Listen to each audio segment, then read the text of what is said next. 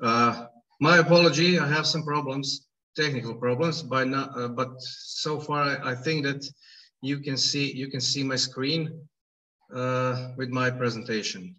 I hope it's everything now okay.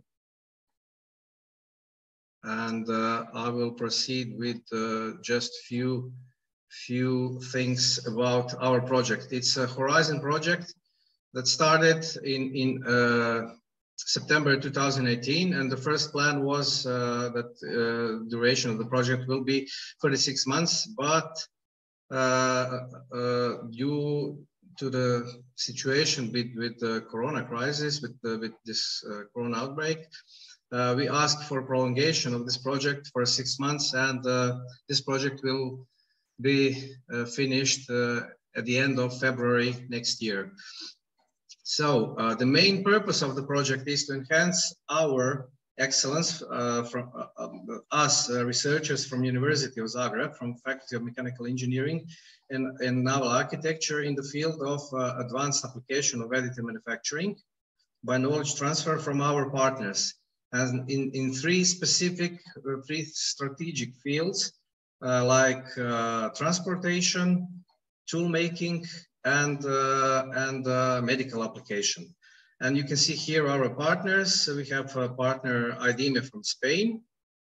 They are experts in development and processing of metallic materials with additive manufacturing technologies, mainly PBF and electron beam melting technologies.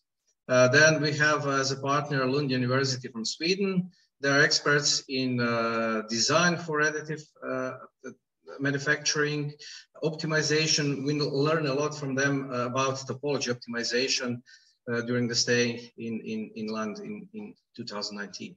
Then we have as a partner Montana University in Leoben. They are experts in mixing and preparing and developing of material for mainly fused filament fabrication technologies. Not only polymers, but also composite materials like metals, combination metals, polymers, ceramic polymers, and so on. And we have a partner from UK. It's a Brunel University, which is an expert in field, for example, functional graded additive manufacturing. And Eugene, Dr. Eugene, which is a team member, is also an expert for standardization in additive manufacturing. So there are some of the basic expertise from our partner, which were used in this project in order to transfer their knowledge to us so that we can be better in those strategic fields. This is very interesting part of our work during the stay in Sweden by application of topology optimization, lattice structure, and so on. This is one example of development and fused filament fabrication of materials produced in Leoben. And as I already told you, that Brunel University from London is specialized in especially functional graded additive manufacturing, which is very interesting for us. And I hope that this area in the future will take a more serious role in additive manufacturing in general.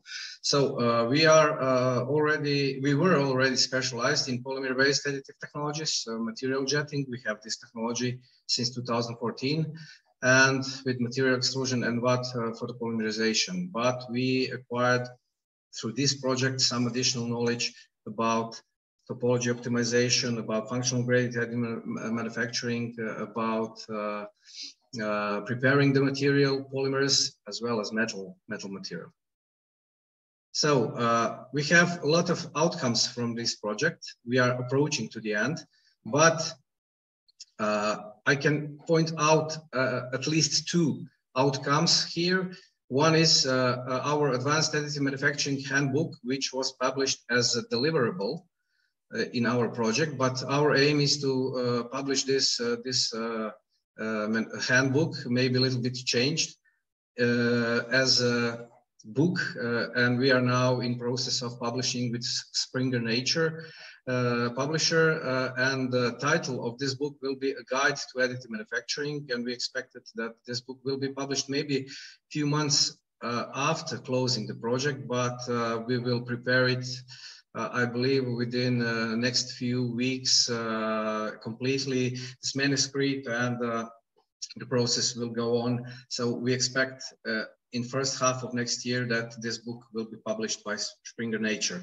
And another maybe important outcome of this project is establishment of so-called ADAM platform. This is Advanced Additive Manufacturing Platform, which should present a point of our future cooperation, but not only our partners within this project, but also with new partners from industry, from research, from science.